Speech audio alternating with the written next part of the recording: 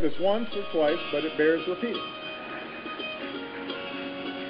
You can keep your plan if you are satisfied with it. If you like the plan you have, you can keep it. If you like your plan and you like your doctor, you won't have to do a thing. You keep your plan.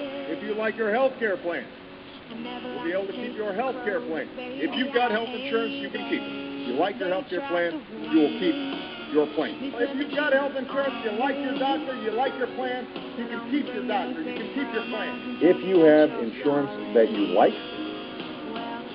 then you will be able to keep that insurance. If you like your doctor or health care plan, you can keep it. If you like your health care plan, you can keep your health care plan.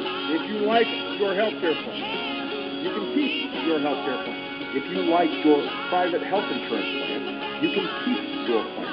If you like your health care plan, you can keep your health care plan.